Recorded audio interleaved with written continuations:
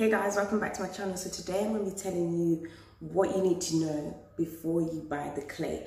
I know I posted a video last week about eating edible clay, which we call Mabele in Lingala. So I did get some people saying that what it did to their health and all sorts of things.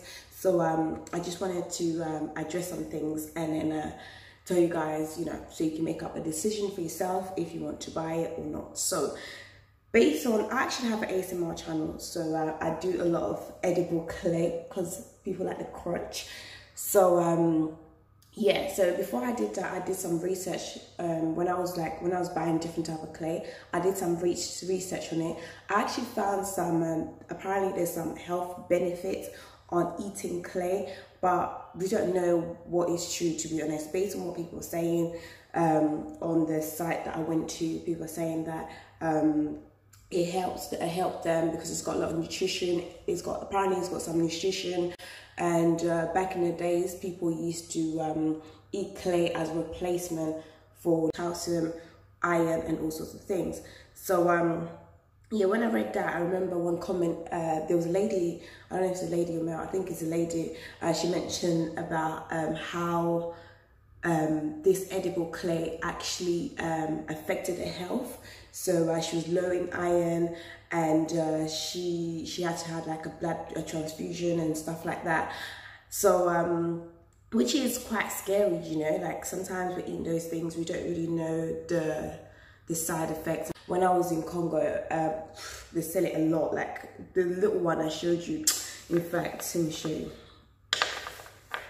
So these ones, this is the one that we, this is the one that we buy in the UK. I think they break it in pieces so they can put it in a plastic bag. But in Congo, they sell like long ones, like it's like proper long, and people like eat it quite a lot. She also mentioned that she was eating it, like she was buying it every single day. And of course, like anything that we eat a lot, even if it has health benefits or not, it can be bad for you. Say for example, water is one of the most friendliest things, you know what I mean? They encourage us to drink water, but if you drink water a lot of times, if you drink a lot of water, it can also be bad for your health, So the way I look at it, everything you have to consume everything in moderation. So yeah, you can't eat too much of it, but I can't really speak to, because everyone's body is different, everyone's experience is different.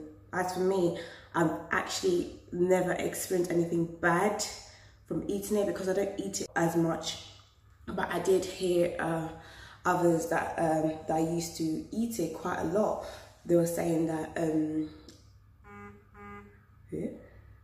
yeah, so people that are actually eating a lot said that it caused them constipation.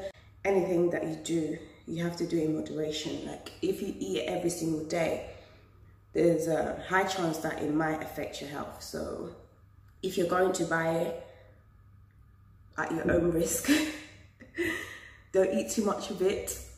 But yeah, don't eat too much of it. What my sister used to do, she actually used to like crush it and then make it into like a face mask, face masks. And then they used to like remove like blemishes, like spots and stuff. So it used to dry out spots, and it actually helped her skin. So some people use it for that reason. Yeah, guys.